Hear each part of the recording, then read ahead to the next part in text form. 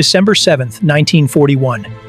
Commander Minoru Genda stands on the deck of the carrier Akagi, watching his planes disappear toward Pearl Harbor.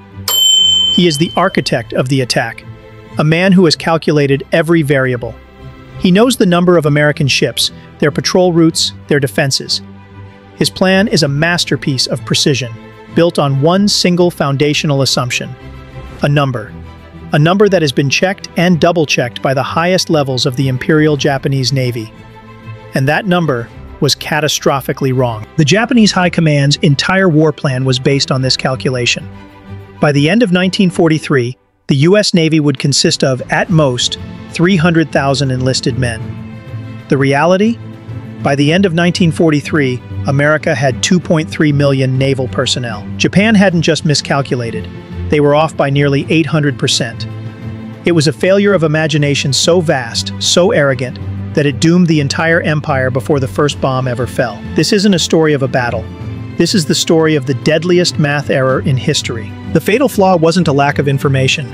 They had the data. In March 1941, a brilliant young intelligence officer, Ensign Takeo Yoshikawa, was sent to Honolulu disguised as a diplomat. He was Japan's master spy.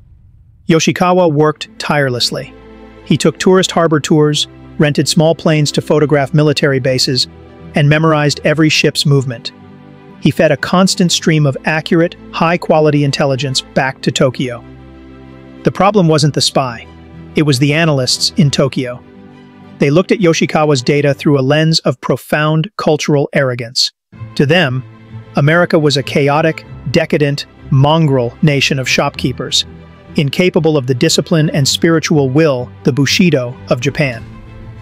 When they counted the American ships, they assumed the crews required to man them were the same as their own: lean, efficient, and small. They couldn't conceive of a nation that would or could mobilize millions. In Japan, naval intelligence was considered a lesser duty, a job for men not fit for sea command. When analysts' reports contradicted the High Command's warrior spirit, the reports were ignored. Japan's grand strategy was built on this fantasy: strike hard, cripple the American fleet, seize the oil-rich territories of Southeast Asia, and build a defensive ring. They believed that by the time the soft Americans rebuilt their fleet, they would have no will to fight a long, bloody war and would sue for peace. The plan was a house of cards, and the first gust of wind blew at the Battle of the Coral Sea in 1942. Japanese observers were stunned. They knew the Americans had 2 carriers in the area, which, by their calculations, meant about 4,000 sailors. But radio intercepts revealed over 8,000 men, twice what was expected. The analysts in Tokyo dismissed it. It must be inefficiency, they said. The Americans are just wasteful. Then came Midway. The American carrier Yorktown was hit by bombs and torpedoes. By Japanese standards, it was a mortal blow. The ship should have sunk in minutes. But to their disbelief, American damage control crews, hundreds of them, a swarm far larger than any Japanese crew, had the fires out and the flight deck patched in hours. When intelligence later recovered Yorktown's crew list, they were horrified.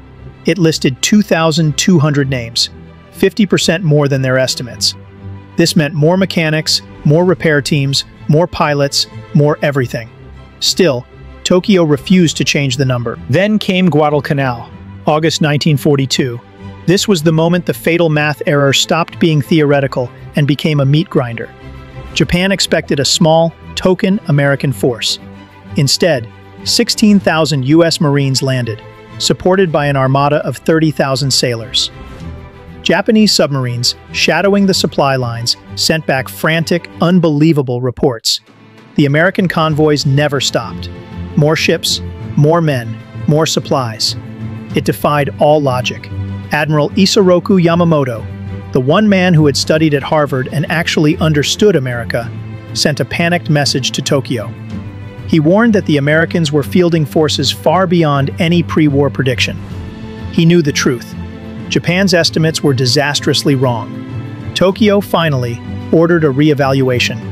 For weeks, analysts pored over captured documents, radio intercepts, and prisoner interrogations. The new report was quietly submitted to the Navy minister. The numbers were horrifying. America already had 1.8 million sailors and was projected to hit 2.4 million. The conclusion was inescapable. Japan was fighting an enemy with 10 times its manpower capacity. The war was, by every mathematical and industrial measure, unwinnable. What did the High Command do with this truth? They buried it. The report was classified at the highest possible level, seen by only a handful of officers. It was too dangerous to share. If the commanders and soldiers learned the war was hopeless, morale would collapse. The warrior spirit had to be protected from the facts. And so the war continued, a ghost already decided by a math error made years before. Japan's greatest admirals were sent into battles they had no mathematical chance of winning. At the Battle of the Philippine Sea in 1944, the Great Marianas Turkey Shoot, Japan threw everything it had left, 9 carriers and 450 aircraft. It was their last hope for a decisive battle. The Americans brought 15 carriers, 100 escort ships, and 70,000 sailors in that one task force. Japan's entire navy, at the start of the war, was less than 400,000 men. The result was a slaughter.